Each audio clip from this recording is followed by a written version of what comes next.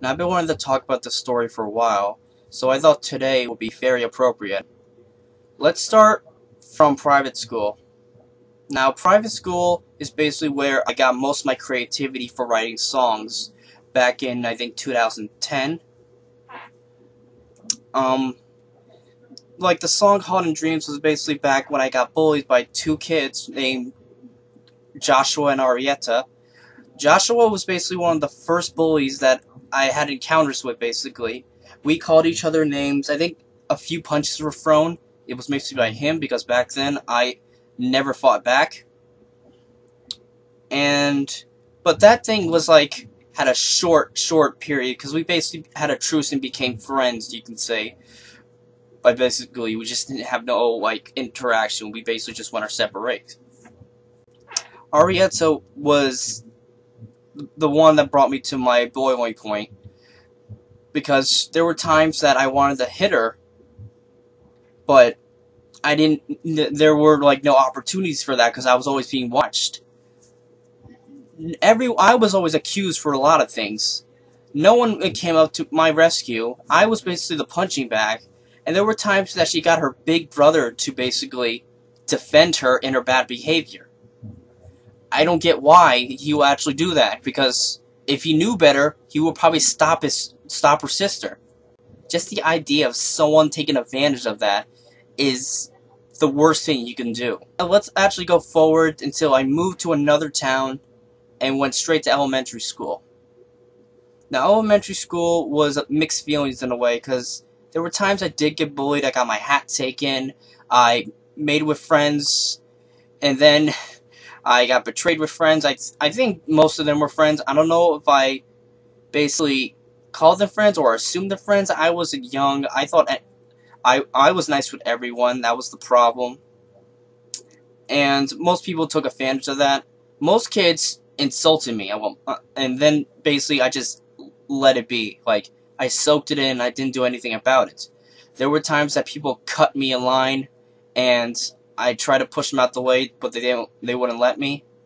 There was one time where I got into a fight, which was with two girls.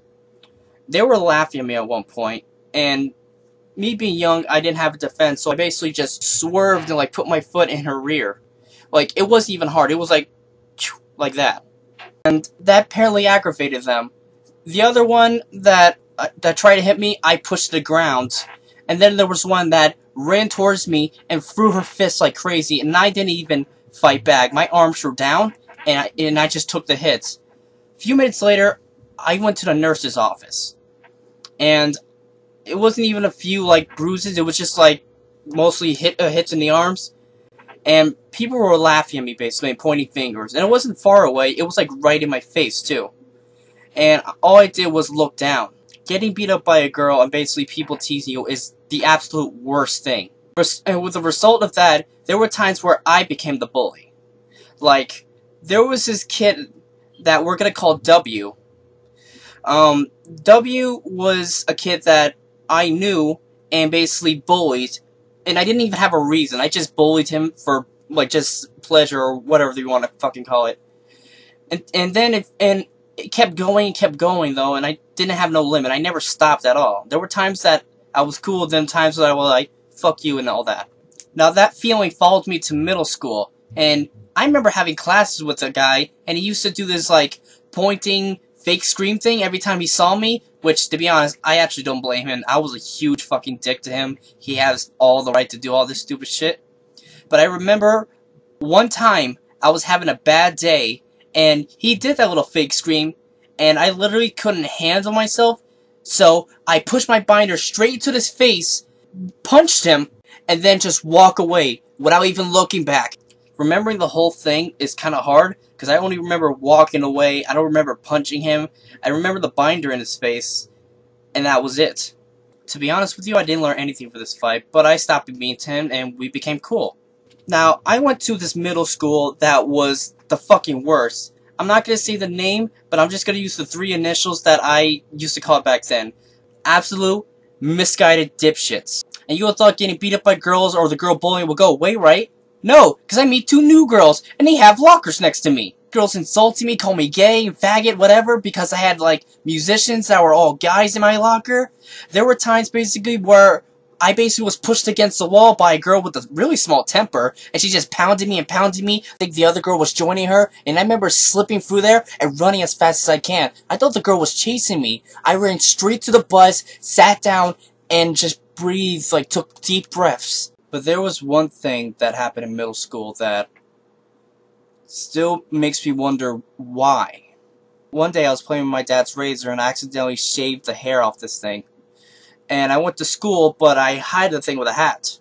And you know how most schools don't allow hats on? I had to take it off and everyone basically saw this. And I was going to try to laugh it off. I was like, this can't be that bad. As soon as lunchtime hits, people see my thing and everyone starts to point and laugh at me. I put my head down trying to hide it. Everyone basically sees it. Everyone basically laughs. And I start to cry, like, literally cry. I felt so bad that I ran to the bathroom, went to the stalls, locked it, and started to cry in my arms. I had a very heavy Transformers hoodie back then too, so you can imagine me just covering my whole face with my hands, my arms, and my hood. And there were people that were walking in too, and I was like, I'm not coming out. I mean, just looking back at that day, it's like, why? And it's like, Jesus. But there was one positive, and that was the year where I got my first girlfriend. We met on the bus, basically, and someone, like, someone said something that was like, I don't want to do that. How about just a kiss on the cheek? Then we started to talk, and we decided that we were basically cool, and we went out at one point. Now, me being young, I never made a move with her, because I didn't know better, like, I didn't know what to do. It felt like we were basically just friends, but we had interests, but we weren't, like, close in a way.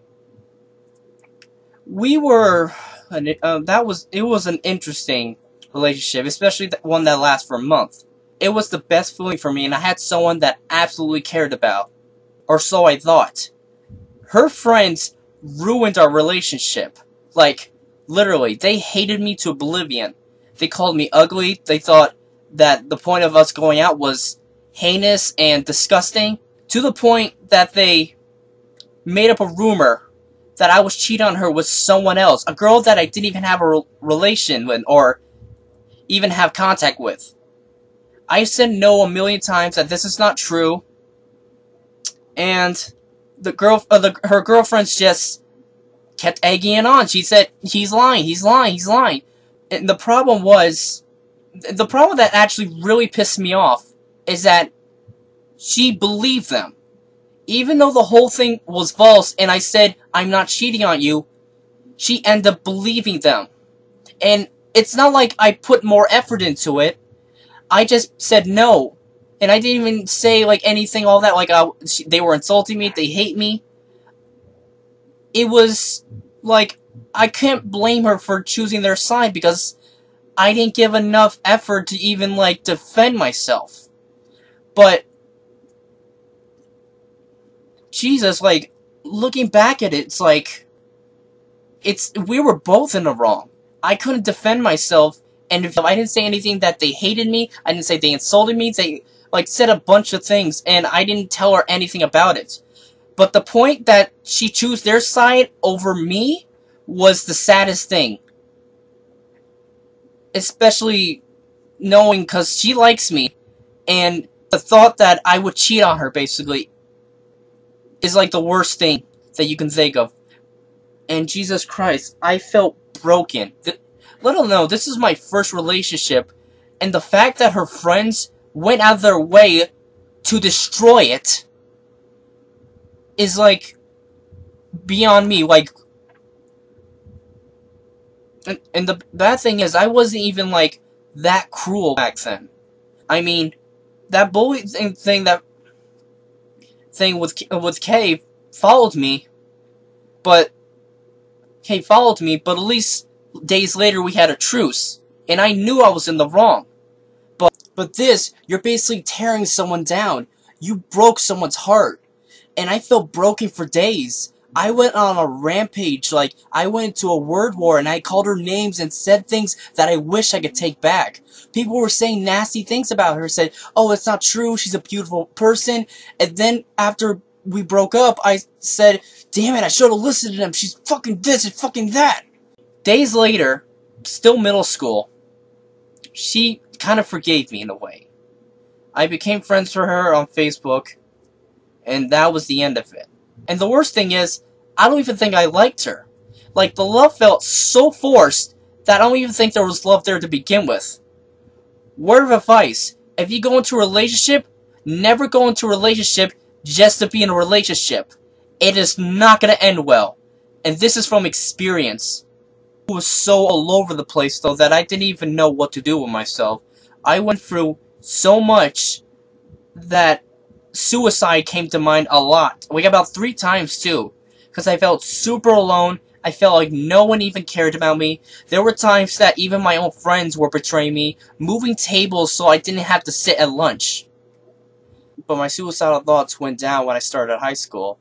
Yeah, I was insulted and called things like that, but I'm kind of used to it now. But the sad thing is I still felt alienated from other people, especially past elementary school people. I waved hi, but they never waved hi back. They basically just looked at me and said nothing. Even my past girlfriend didn't say anything to me, and I said hi to her a couple times. And people that I used to know don't even say hi to me. They ignore me, or basically just like, ugh. But it's whatever. I did get into my second fight, and I actually succeeded. And let's just say I left marks on the kid. But then I moved schools for various reasons. And once I moved into alternative high school, I felt so much better.